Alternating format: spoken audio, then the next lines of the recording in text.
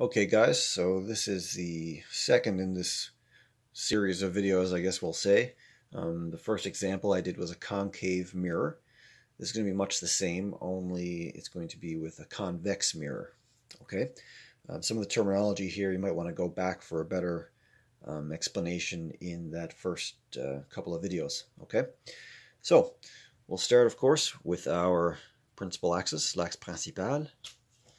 This is something that'll probably be already in your booklet. So just a nice straight horizontal line. And then of course we have to put our mirror in, so it's going to be a miroir convex.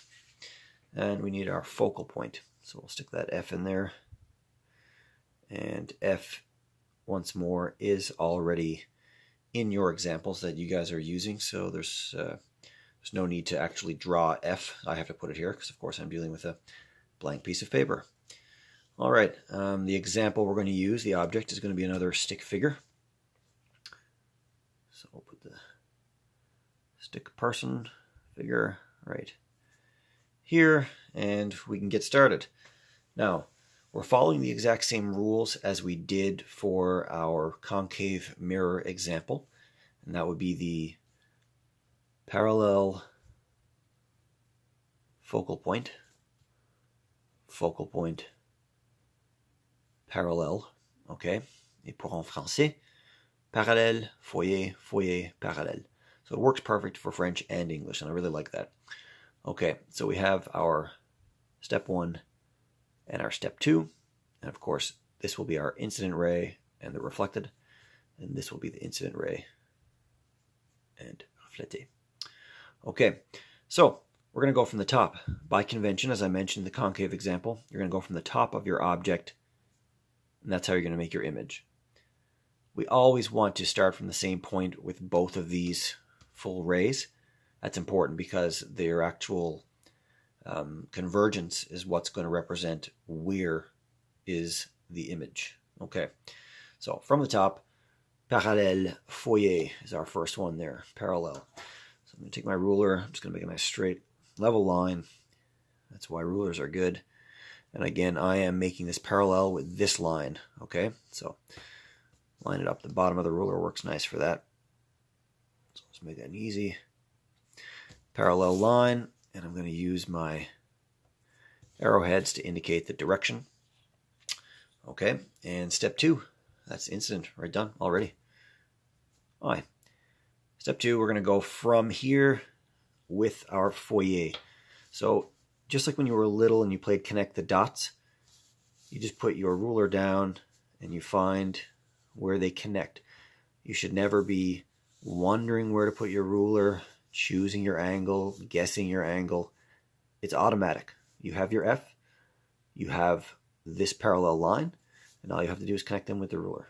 Okay, so I'm going to do that. Right there. A note, I'm not going to actually draw a line over here because that's not a ray of light. That's behind the mirror. The ray of light actually is here. Okay, and so it came in and bounced off of the mirror. You can, however, represent maybe with a dotted line or a couple of dots where you got that angle. Okay, so now we can see the angle came from F, but it's actually just bouncing off the mirror. There's nothing going on really back here. Okay, arrowhead and R for reflected. Okay, reflété. All right, so that's this one. Done. On to the second part. We have our foyer parallèle. So we're just going to do the same thing in reverse. So once more, by convention, I'm going from the top of my object, and I'm going to not pick an angle and go here or up here. It's connect the dots. You are making it, and it is automatic. So I take top of that to the F, line it up with the ruler. There we go. And I'm going to make the line. I'm not going to extend the line past my mirror because really nothing is actually happening back here, but I will, like I did for the first part, indicate with some dots where we got those. Okay, and there you go. Stick an arrowhead on, and that's our second incident right here. So the last one we have to do is that reflected ray, okay, bouncing off of the mirror. It's going to be parallel to our axe principal, or principal axis. Really trying to keep this kind of bilingual so both groups can use it. So I know that sounds funny to a lot of you. Okay, so parallel. I'm going to go here. Now I went straight through the stick person, and that's okay.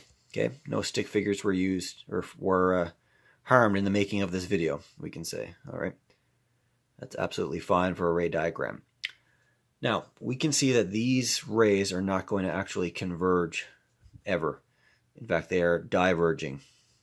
So in the second part of this video, we're going to make the image and show what we're going to have to do here. So I'm just going to pause the video here and we can see exactly what we do next. Thanks.